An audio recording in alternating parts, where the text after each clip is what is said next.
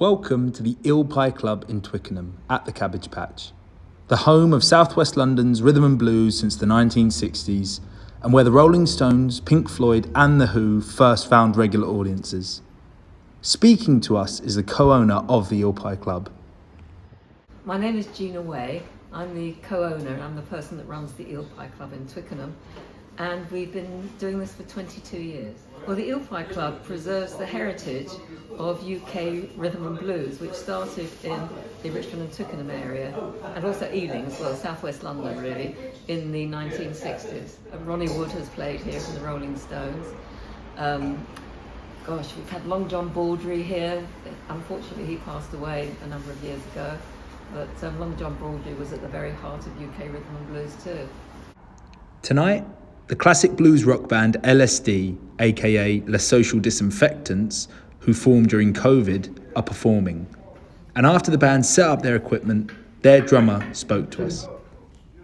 Well, I'm Dave Stark, the drummer and founder of the LSD band, and we started last year during lockdown, and when there was not much happening at all. So we got the LSD band together. We did two or three gigs last year, and this will be our second gig this year, tonight, here at the Eel Pie Club.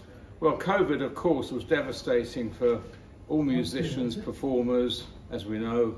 Tough times for 2 years, pretty much, and we were kind of scratching our heads and wondering when we'd ever get back on stage, basically. So, but luckily, it did ease a bit last autumn. Things started moving again, but it was a long time with no gigs. When you think about it, we've never known anything like it before, and I hope we don't again. Well, I'm getting on now. I started playing drums when I was 13, back in 1966, when I was playing along to my records by the Beatles, The Who, the Stones, Jimi Hendrix, and I used to, that's how I learned. I was self-taught, and I was at school obviously, but I was very lucky. Then after that, in the 70s, I got into the music business, and I was doing press and PR and promotions for companies like Decca Records.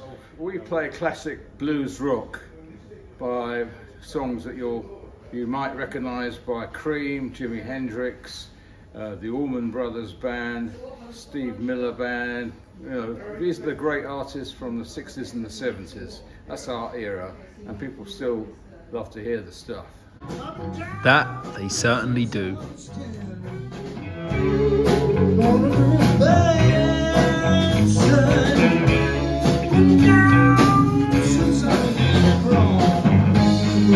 Wasn't